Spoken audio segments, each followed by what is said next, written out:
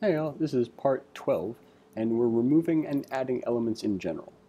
As we discussed in the last videos, Splice is a very dynamic tool, and what we mean by that is that it can do a very wide array of things in one motion. And so what we're going to demonstrate now is a case where we want to remove a number of elements and then insert another number of elements.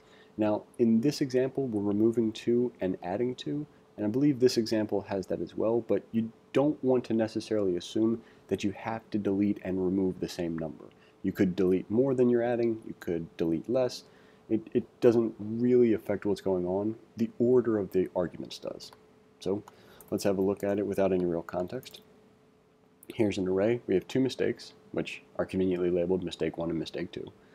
We're going to say array.splice, so we'll begin splicing at index 3, which is going to be here, onward. We're deleting 2 elements, which is going to be these 2 elements here, and that's this argument tells us that we're going to delete 2 elements. And then all the elements that, all of the arguments that follow this value of 2 are going to be elements that we're adding to the array at the index we were splicing. So if we run this, we'll see that we have a nice 1, 2, 3, 4, 5, 6 because we've deleted these 2 elements beginning at index 3, and then we've inserted 4 and 5. And of course we insert those in order. Let's talk about some more lunch items. Just to give a little bit more specific context, so we've got lunch items of turkey sandwich, falafel, paella, processor speed, RAM, and gyro, or gyro, or hero. Anyway, variable index of the first item to be removed is going to be 3, which starts here. Number of items to be removed is 2 because processor speed and RAM are neither of those are lunch items. And then we're going to add fish tacos and pizza.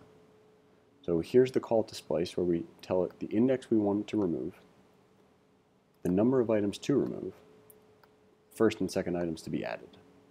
So if we run this, we'll see that the list of lunch items is now a nice fancy list of lunch items.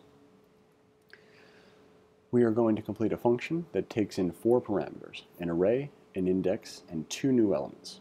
Removes 2 elements, beginning at the index, adds the 2 new elements, and returns the array.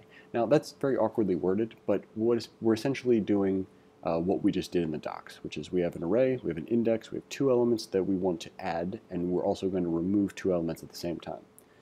Your function should use the splice method to remove 2 elements from the input array at the given index, and then add, the grammar on this one is not great, and then add the 2 new elements in their place, then return the array.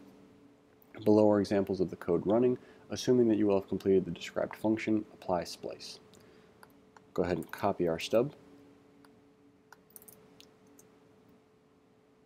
Copy our test cases, which I think we've demonstrated we're going down here. We'll highlight everything.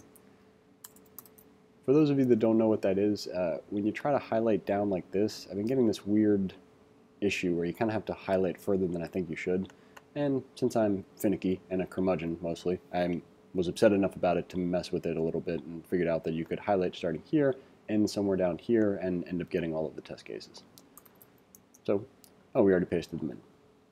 So apply splice with 8, 9, 10, bad entry 13 at index 3. Well, let's not worry about the specifics of each test case. Let's just assume that they're going to work as they should. We're going to remove 2 elements from the array at the given index. So array.splice, starting at the index and removing 2 elements. So now we want to tell Splice what items should be inserted, if any. And in this case, we have 2 items to insert. Item 1 and item 2. Then return the array. Fair enough. Let's hit run. 8, 9, 10, 11, 12, 13. 8, 9, 10, 11, 12, 13. 1, 2, 3, 4, 5. 1, 2, 3, 4, 5. Excellent. Let's go ahead and copy our now completed function. Paste it in. And we have liftoff. Thanks for watching. Hope you enjoyed it, and we'll see you in the next one.